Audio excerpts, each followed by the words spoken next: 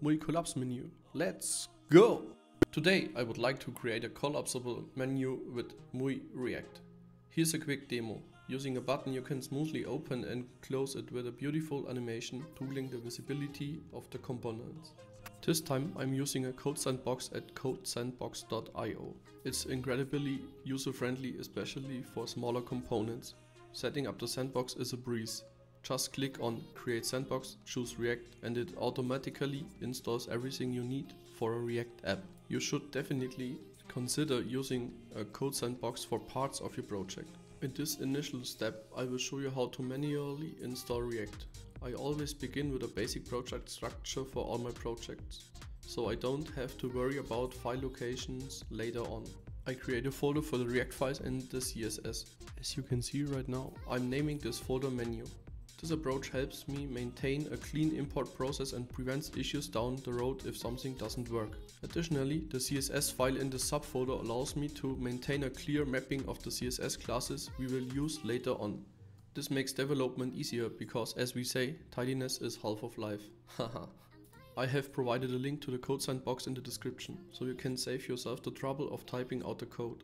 Feel free to follow this link and experiment with it. And don't forget to link up each other in the comments. With the preparation complete, we can now dive into creating components. As always, I start by importing all the necessary components as I mentioned earlier. Everything we will be using comes from React. We use this to change the state with a button, allowing us to expand and collapse the menu. First off, I'm also going to install the required modules we will be using later for the collapsible menu.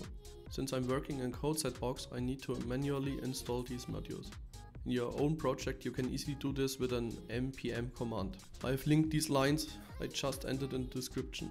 The modules we will be using for the components today are Material UI, Emotion React and Emotion Styles. These need to be imported and installed. As I mentioned, in codesandbox.io I have to handle this manually. You can see how it's done here if you would like to use it as well. By the way, Material UI is a CSS framework provided by Google for creating beautiful applications with standardized components.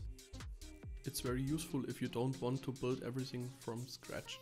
With this framework you can easily create advanced websites. Adding modules is usually a quick task. In the next step I will import the CSS we have set up earlier, allowing me to create classes and use them in my component later on. We will use this CSS to customize the component in the final chapter of the video. I will show you how to create a collapsible menu component. You are welcome to use it as it is, or if you are creative and have experience with CSS, you can customize it graphically to your liking. After importing the necessary modules, you can start building a component. Here I am creating a classic React component. For this demo I will cover the basics to help you understand how it works and set it up yourself. What you will soon realize is that it is relatively straightforward and you can develop this component rather quickly. Within the component I will also set up a state right away. This will be used later to manually open and close the collapsible component in the first step. I will also demonstrate this through a button, just like at the beginning of the demo. We are constructing the component in a conventional manner. Through a return statement, we pass all HTML text to the DOM where they will be rendered. I typically wrap everything being returned in a div element, but you could also use an empty fragment. So far everything has been React specific. Apart from the import, we haven't yet delved into Material UI. However, we are about to do just that and continue with the MUI component. If you haven't already, I have provided a link to the Material UI website in the description. There you will find many pre-made components that can easily be integrated into your projects. This enables you to quickly and easily create stylish components. Material UI is a widely used framework similar to Bootstrap found in many applications. Personally, I prefer Material UI because I like its elements and customization is simpler in many aspects. But it's a matter of taste, just like with other frameworks or using plain CSS. Now we are getting into the Material UI specific part. First off, I imported the collapsible card component and added the collapsible card tag to the add component. Now let's jump back to the collapsible menu.jsx file. Next, I will wrap everything in a box. to create a separate container. The box component is a component from Material UI that works like a container. Then we are introducing the collapse tag, indicating the collapsible menu. Here, everything you place between the collapse tags will be displayed or hidden based on the open state we created earlier. This is the main component for our collapsible menu. The menu takes an input called in where we pass the state of the menu. To do this, we can change the toggle state of the menu and open and close it by changing the state. We will soon add a button to do this. The state is saved in the open variable we pass here. Furthermore, we can pass a style to the component. In this style input, you will find the transition duration function, specifying a time frame in milliseconds for opening and closing a component. I recommend a duration of approximately 400 milliseconds for a smooth transition, ensuring a pleasant user interaction, neither too fast nor too slow. I am adding a placeholder h1 tag that we will later replace with an input variable in the demo. This is only to allow us to see how the collapsible menu works. I named the h1 text test so you can see the difference. When I now change the state from true to false, you will witness the menu collapsing and the h1 tag with the text becomes invisible. When the state is set back to true, the component becomes visible again. Essentially, this is how the collapsible menu works. However, we don't want to manage this manually in the code. So I am adding a button that toggles the state to open or close the component. We are using the default in the button included on-click function to achieve this. Inside the button, we are using the on-click function of the button and passing an empty function that calls setOpen, the hook, and inverts the open state, meaning if it's true it becomes false and vice versa, achieved by adding an exclamation mark before the variable. To enhance the user's feedback, I am simply changing the displayed text using a conditional operator. This way the button is shown as donate or close based on the status, ensuring the user always knows what action to take. Now we are closing the button tag, and in just 10 minutes we have built a fully functional collapsible menu component, as you can see. But to be honest, it looks very functional and we need to change the design. That's what the last chapter is about. From this point on, it's all about CSS in the video. That means if you're no longer interested, thank you for watching and see you in the next time. Feel free to leave a like and a comment. I will keep my introduction a bit shorter since you should already be familiar with this. First, I'm setting up a class to center my entire container. I named the CSS class CenterDiv and made some alignment adjustments. As a reminder, I have included a link to the code sandbox in the description, so you don't need to type this out. I just want to show you how I have structured it. It's primarily for viewing and learning, not for direct copying, because it can be quite boring to copy in the CSS environment. Enjoy the background music, haha. I also add a CSS class called title and set the color to white. Next, I'm creating another class because I will make the background black. The title class, I specify the color as white to ensure high contrast and readability. It should always be pleasant for the user to read. Following that, I'm establishing a main text class to apply a black background with some transparency to the entire component. Personally, I find this visually appealing in my design when I use such elements. Creating classes alone doesn't achieve much. To see the differences by these classes, we need to add them in the component. For example, I add the main div class to the main div. Now we can see the changes. After I added the title class to the h1 and the h2, we see the color of the text change to white. And we can read it very good to the dark background and the high contrast of the font.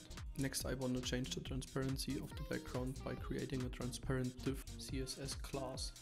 This is where the app.css file comes into play.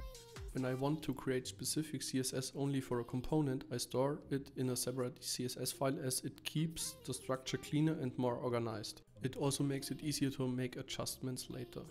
It's a matter of personal preference and you can do it on your own way. There are no strict rules here. Now we are revisiting the structure of the component I showed at the beginning. We have a gray box with a white text or title that can be opened and closed. The next step is to add the content to the collapsible menu component. Here I'm creating different classes that I will use for the content. For collapsible menu specific CSS classes, I'm using what I created earlier under the component in the file path. collapse menu.css. I find it visually appealing to have a div with a slight transparency when using a dark background. This enhances contrast and typically makes the text and the content very clear. I just pasted the blur code.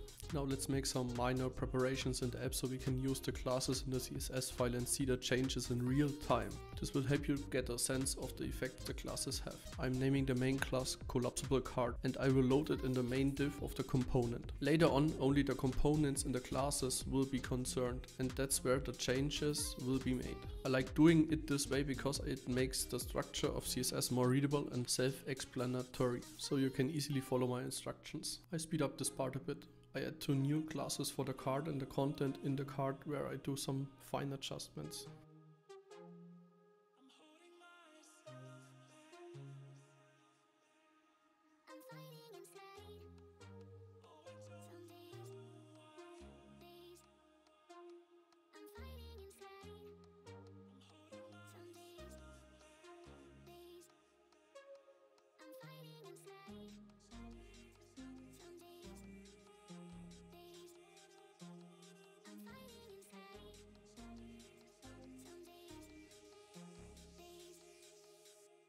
In addition to the existing classes, I am adding a header class to the component. This class is intended for styling the buttons and it is also wrapped in a div. Now let's start styling the button so we can have a clearly visible button that pulses when hovered over, signaling to the user that an action like closing the collapsible menu can be executed. To keep things interesting, I've speed up this part so you won't get bored. I have introduced 3 new CSS classes for the header, the button inside the header, and made some tweaks to the button's hover effect, fine-tuning in appearance. After that, I have applied these classes to the relevant HTML tags in the component.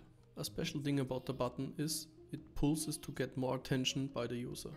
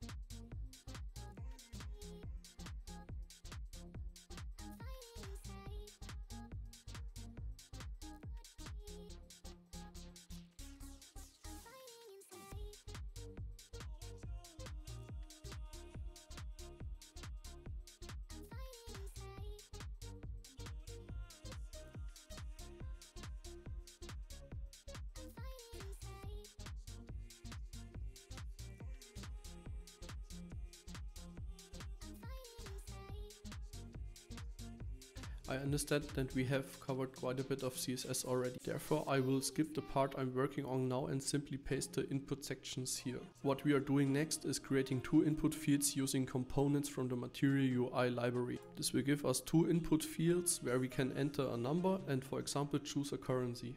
I have created 2 hooks to store the variables for the amount and currency, along with 2 small functions that pass the input to these variables. Now let's check the result.